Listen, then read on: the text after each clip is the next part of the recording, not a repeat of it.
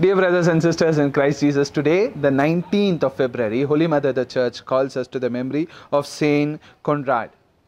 Saint Conrad of Piacenza. Saint Conrad of Piacenza is one of the primary member of the family of Piacenza. Saint Conrad married young and embarked on a military career. Was passionately fond of the chase, and when one day his quarry escaped into a thicket, he ordered it to be set on fire. But a sudden strong wind caused the flames to spread quickly over all the nearby fields and forests and caused widespread damage. For this, a poor woodcutter who happened to be found in neighborhood was blamed, tried and condemned to death on circumstantial evidence.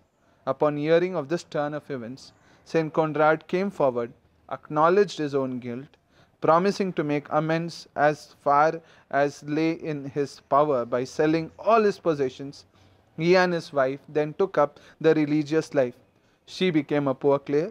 He joined the Third Order of St. Francis and lived thereafter as a hermit in solitary cave near Noto in Sicily. Each Friday for next 30 years, he visited the celebrated crucifix at Noto. There he was found dead on his knees on 19 February 1351. Saint Conrad, whose mortal remains were laid to rest in the church of St. Nicholas in Noto, is invoked in the cases of hernia. Dear brothers and sisters, a beautiful story of Saint Conrad. Someone who was married, who was living a normal life and who was fond of hunting. And in his whole action of hunting one day, he set fire to the whole village, to the whole place, for which some other person, a poor woodcutter, was blamed. Here, Saint Conrad could have escaped, washed his hands as Pilate did.